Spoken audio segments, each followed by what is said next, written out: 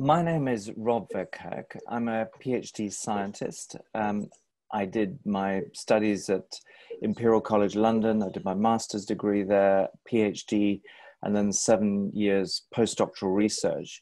My field of work was in sustainability, and in particular sustainable agriculture, looking at whole systems and how you can create stability in these natural systems around ecological principles. Over the last 20 years, since I set up the Alliance for Natural Health back in 2002, so 18 years ago, we've been really applying these sustainability principles to healthcare. So our overarching mission is developing systems of healthcare that work with nature rather than against it. So it's really about protecting and promoting natural systems of healthcare. And this is partially about science and medicine and ecology, but it's also about economics. It's also about social issues, political issues.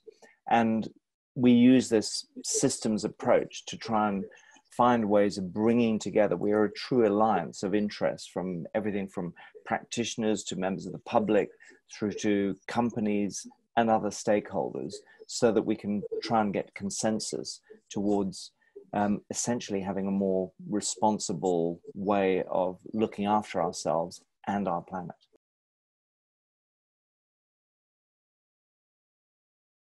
We are deeply involved in the entire COVID area. Our COVID zone curates a very wide range of issues, from what is happening in the peer review. And let's remember, right now, peer review processes for many journals around the COVID area is actually on hold. So there's a massive number of papers coming through that have not yet been peer reviewed that relate directly to COVID. So we're tracking all of that.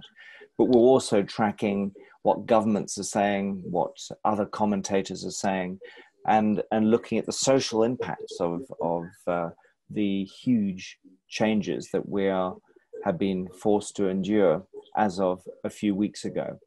So central to that, and central, I think, to your practitioner base, is the fact we are dealing with a phenomenon that relates to the most sophisticated control system we know about, which is the immune system.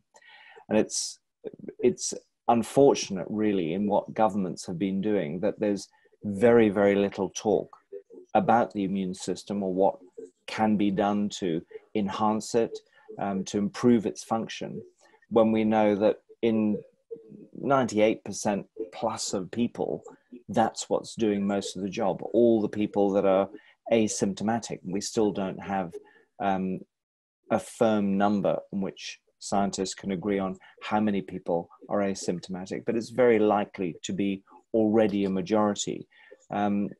In those people, the immune system is doing a fantastic job in a very small number of people. And of course, we're starting to understand the nature of that susceptibility, age, comorbidities, particularly hypertension, other forms of heart disease, cancer, type 2 diabetes, metabolic syndrome, a history of pulmonary or lung diseases. These are all features that inevitably make the lungs more sensitive and make the immune system, that is the mechanism that we use to protect ourselves from invasive new pathogens, less effective.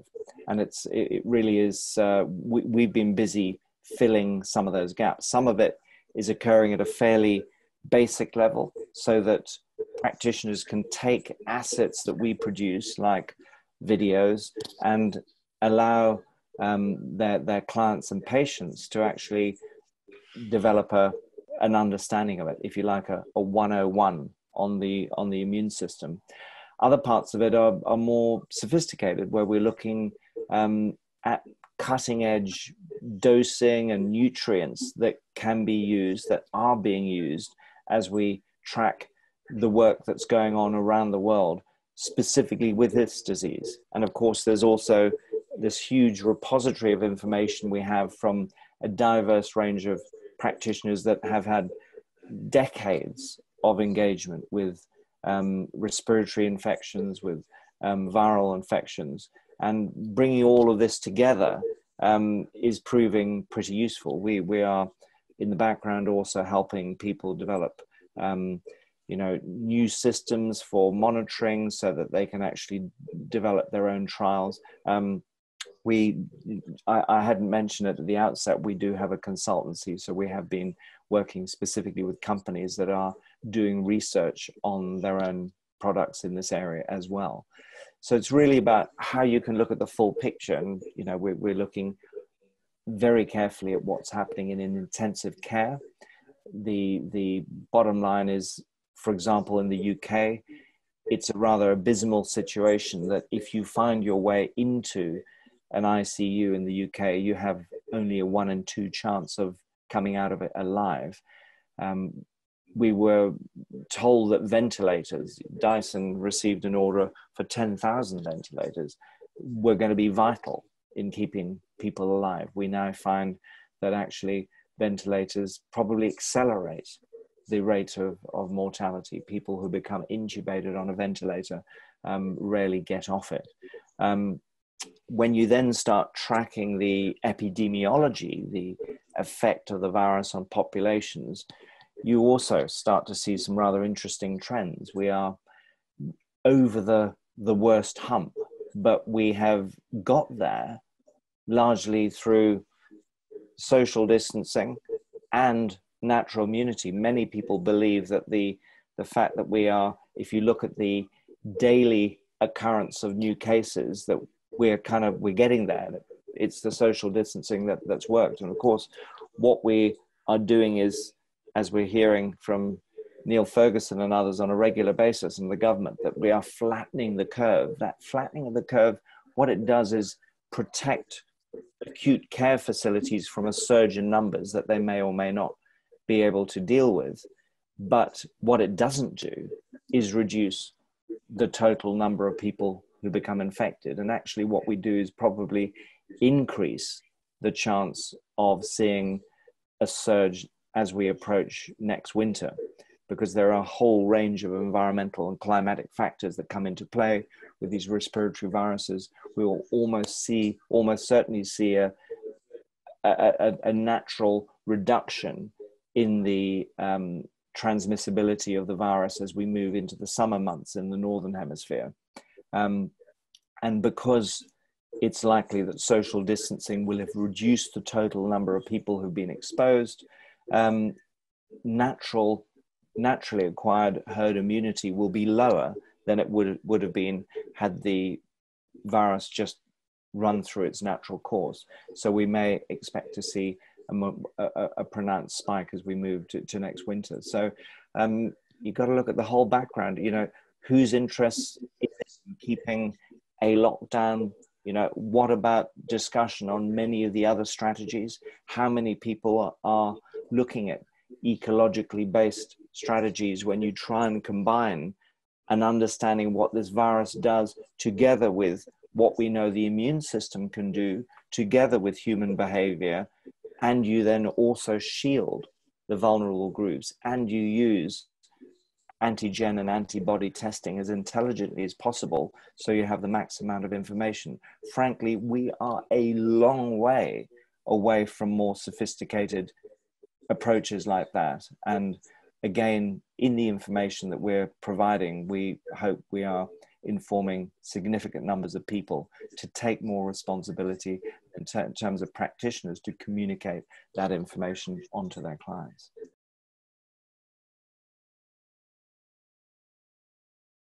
I think there are a number of things that look promising. It's ironic that in the UK, because you've got this huge, behemoth of a still pretty remarkable system called the National Health Service, we're still not seeing a lot of innovation going on, which is why the ICU mortality rate is still around about 50%. But in other parts of the world, we're certainly seeing innovation. In China, we've seen it. In the US, we are beginning to see it. And that innovation involves often a combination of multiple things. So some of it is completely non-therapeutic. It's the idea of, for example, because we're dealing with acute respiratory distress syndrome, ARDS, but it's a novel form. It presents in a different way. So the simple process of proning people, turning patients over so they can breathe when they're on their front rather than their back, makes a huge difference to outcomes. The timing of interventions is also really crucial. If you leave it too late and that hyper response in the adaptive acquired immune system has already built up, it makes it so much harder to bring a patient back, particularly once you've seen the hyperinflammation and then have suffered lung damage. But when it comes to therapeutics, there are some interesting combinations that seem to be yielding very promising results. There are over 400 clinical trials currently registered on the NIH clinicaltrials.gov website, which is not just trials relating to the United States, it's trials globally.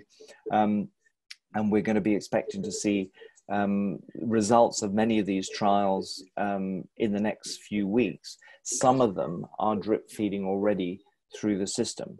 There is no doubt that there are certain repurposed drugs like hydroxychloroquine, the antimalarial, that is showing considerable promise. Anti-inflammatories and antioxidants and even anticoagulants used at the right time are showing promise. We're seeing, from a naturopathic point of view, really interesting data beginning to emerge on vitamin C, and particularly IV vitamin C.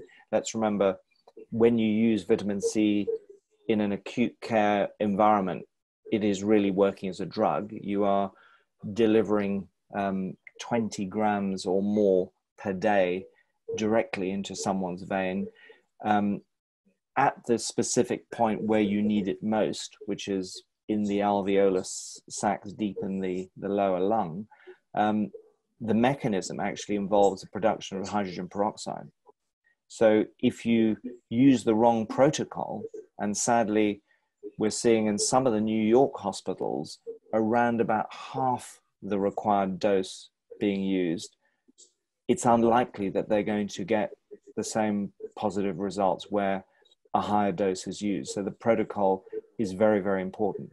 We're seeing also other data coming through showing a very clear link between vitamin D deficiency and worse outcomes. So it's really, really important that some of these incredibly basic and cheap vitamins, from vitamin A to vitamin D, and then looking at other minerals, obviously selenium, zinc, are really, really important at the right dosage to ensure that the immune system is properly primed. Many of these vitamins are known as essential vitamins because they are essential to life. We cannot produce them. We need to consume them endogenously. And it is their role in the immune system, which is the most important system that kind of separates us from the outer world and the pathogens and all the things that could potentially kill us, that actually makes them essential. So we see with older people often acute deficiencies in some of these nutrients, partially because they are eating less, partially because they are absorbing less. They're suffering often malabsorption problems. And if you add to that the fact that people are being told to stay indoors at a particular time when it's so important that people get outdoors and start producing vitamin D naturally through sunlight, there are some real mixed messages going out to people. So everything that can be done to ensure that the immune system is primed, that doesn't just involve nutrition, really, really important to be thinking about all other aspects of our wellness. And of course, people being in a very anxious state, we know that anxiety is very strongly correlated with adverse immune function. Really important that everything is done to try and keep people in a positive state where they're not all the time immersed with negativity and with what's going on. A lot of the news on this subject is badly taken out of context. So it triggers a huge amount of fear in people without actually suggesting to them that this is part of a process that we need to adapt to. We've done it hundreds, thousands of times before throughout human evolution. We'll do it again. We'll come out of it stronger, and we'll learn, hopefully, to function better as a community. There's got to be a silver lining to the cloud.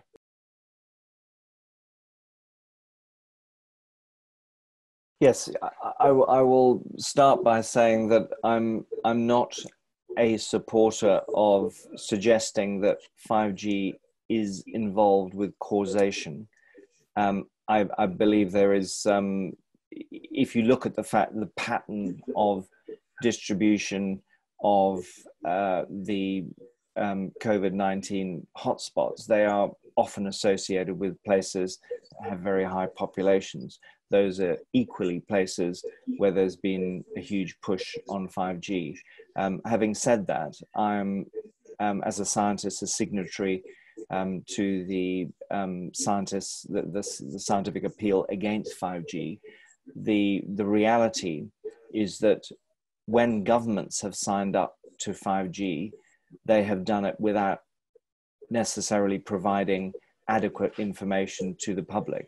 There are still no full studies looking at the implications of 5G rollout on biological systems. So the 5G that some people already have on their phones is not really 5G in terms of the milliwave, use of the milliwave technologies, the frequencies that allows a much broader bandwidth to be applied so that the Internet of Things and driverless cars and Netflix on everyone's televisions simultaneously throughout the world, along with cat videos, can all happen simultaneously without any downers.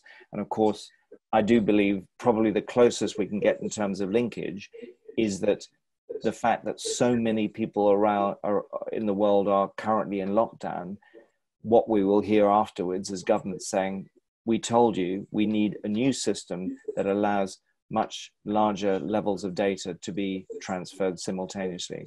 Now, when you do that, you use a new to nature frequency in the form of these milliwaves, you massively increase the number of small antennae to which we're exposed, which roughly is going to be every 100 meters or so along the typical residential street.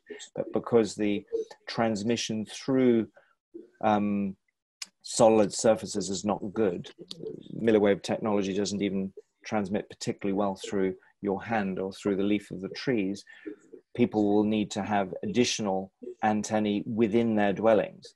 At the moment, there is no talk or consideration of the fact that certain biological systems are more sensitive than others. So imagine if you had your newly born baby with a small antennae over the head, what would be the implication? And frankly, we don't know. Further than that, there are probably going to be, the estimates are suggesting an increase from 3,000 to 4,000 satellites that are currently in operation to upwards of 20,000 satellites. So this radiation will be beamed down. Now, the implications, I talk about biological systems. If we look at all the other aspects of our ecology that we are dependent on, from insect pollinators through to migratory birds, what on earth might be the impact on those?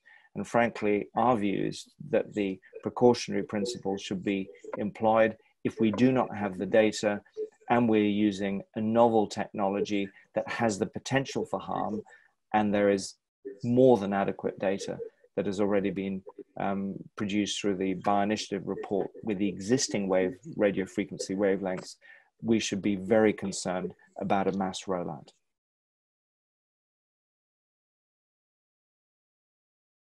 Well, the reality is that huge tracts of the population are immobilized by fear. And in biology and ecology and throughout entire evolution of animal systems, fear has been a process that creates inactivity. This idea of being paralyzed by fear is a natural process. It is part of a biological response that actually selects for survival, increased survival. Call it playing dead. Now, the difficulty about that process where you kind of move away from the reasoning mind, your prefrontal cortex that allows you to think and reason and do all the sophisticated things that we associate with civilized societies, that all disappears. And you basically revert either to your amygdala, your midbrain, where you are have a very primitive system for gauging fear, or you can, even revert to an even simpler state where you go to your hindbrain, back into your limbic system, which is where you're at this place of complete inactivity. And if you sustain that fear in an individual, which is something that does not occur in nature, has not occurred through our evolution, you create an entire change in brain chemistry and physiology that is extremely damaging for your health. One of the systems that gets really damaged by that is the immune system. So if you want to be part of the 98% that deals with the interaction with SARS coronavirus 2, the virus that causes COVID-19, it's really important that you come out of a place of fear. You get into a place where you are positive. You allow your neural networks to engage, and build around positivity. So you are in a position to do a range of things for you and your loved ones that facilitate survival. And that is really, really essential. And most of the government messaging, most of the media messaging is just keeping people into a place of fear. Now, you ask, how do we go about making these changes? And three really simple ideas is, firstly, being really conscious about what you let in. Your thoughts make who you are.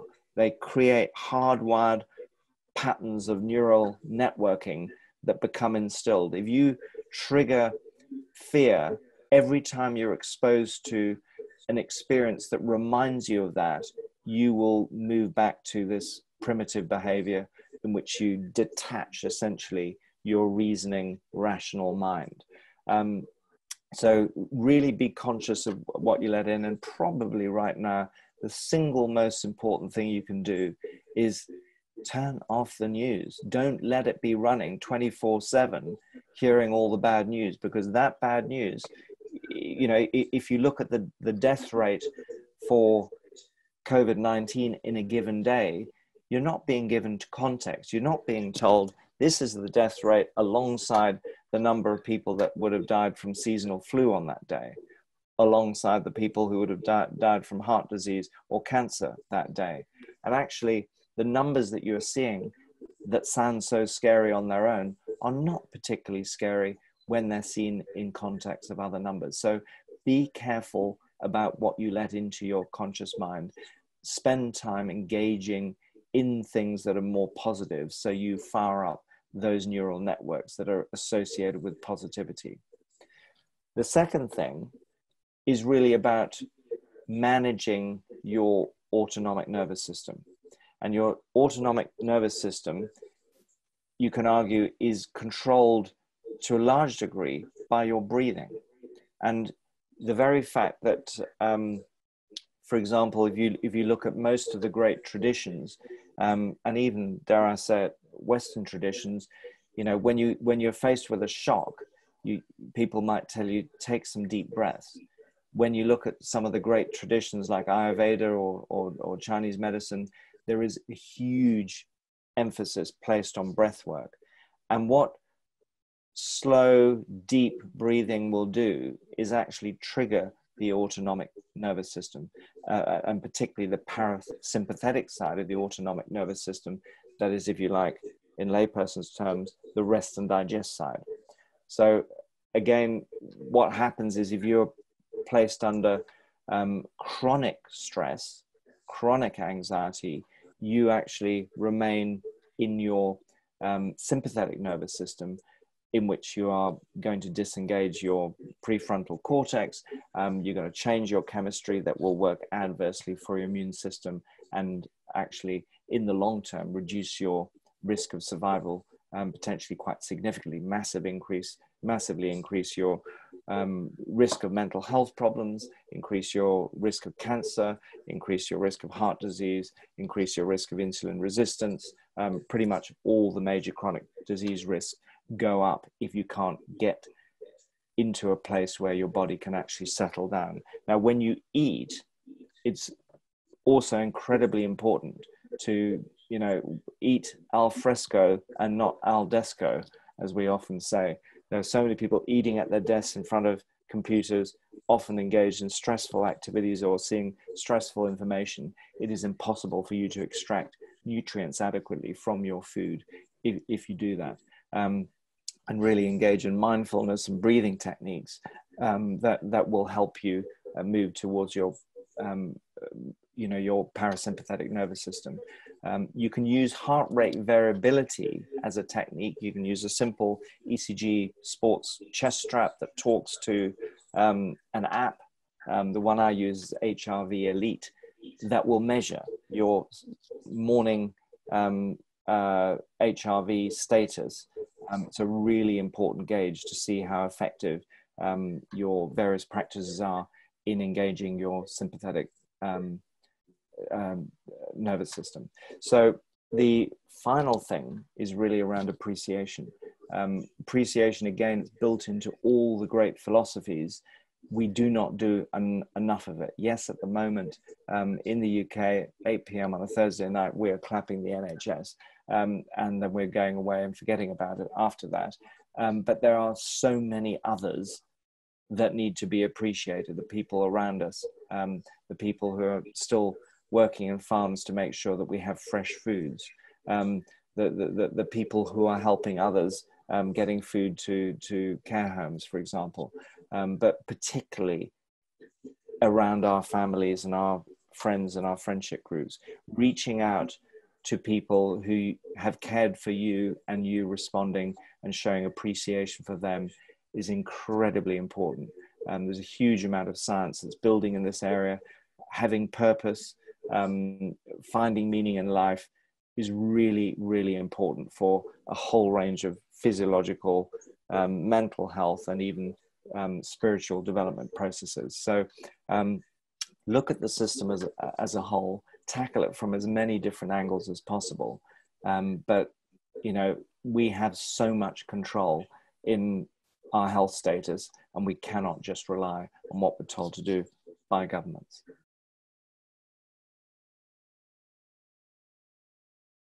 One of the most important things in terms of the information around COVID-19 is that it is changing week on week. And it's one of the reasons that we have developed a COVID zone on our website. It's visible front and center when you go onto our website at anhinternational.org. And in it, we are maintaining a tracker. We've got all the videos, the webinars, and other different articles and webinars we've been engaged with. But the tracker is actually tracking a huge amount of information from around the world, particularly in the scientific domain, but also in the media domain. And really, the most important thing I can recommend is for people to keep a regular eye on that, because it will fill numerous gaps that you're not getting filled via information from the mainstream media. The other thing I'll say is that there are obviously some real concerns about the impact of social distancing and lockdown on us as a society. And yes, being very aware of the indirect knock-on consequences of that, including to our civil rights, our civil liberties, including relating to the fact that it is quite possible, as and when a vaccine is developed, that vaccine will be pushed on us in no uncertain terms. We have to understand exactly what our rights are. We've seen just in the last few days a leading medical lawyer in Germany be arrested and actually for a short period being put into a psychiatric institution, which is something we thought was happened historically, but not in the current era in Germany. So we're seeing some very significant pressures on our civil rights. And if we are to have the right to access and use natural forms of healthcare, we have to understand the legal situation and our fundamental rights and freedoms from a human rights perspective. And again, we're going to be tracking all of that through the COVID zone. So eyes wide open as we move forward.